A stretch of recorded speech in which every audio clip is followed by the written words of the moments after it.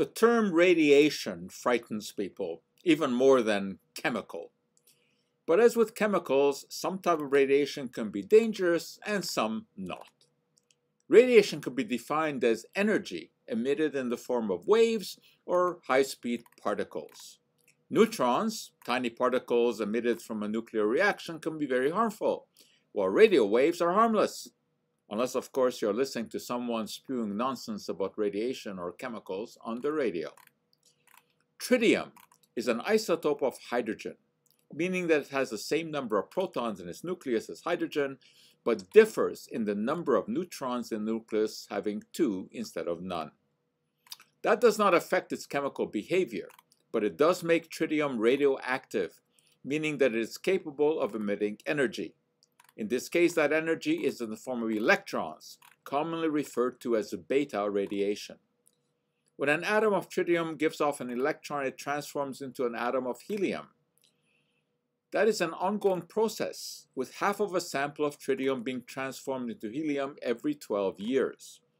For example, a half-life of 12 years means that after 24 years, only 1/4 of the sample will remain. The reason for this discussion of tritium is due to the controversy arising from the planned release of water that has been stored in tanks near the Fukushima reactor that was severely damaged by an earthquake in 2011. All nuclear reactors are based on the same principle.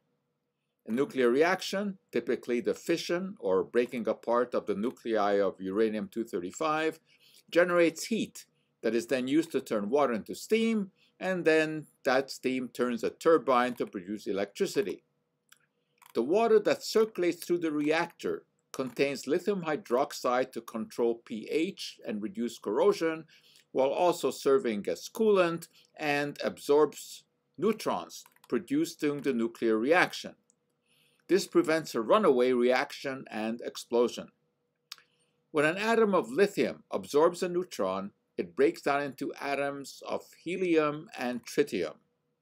2 tritium atoms then combine to form tritium gas that can react with oxygen to form water, in which one or both of the atoms linked to oxygen are tritium instead of hydrogen.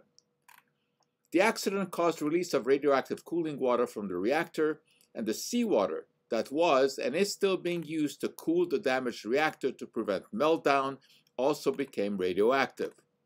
All the water, at least as much as possible, was collected and is being stored in some 1,000 giant tanks after being subjected to a special filtering process that removes radioactive substances other than tritiated water, which is very difficult to remove.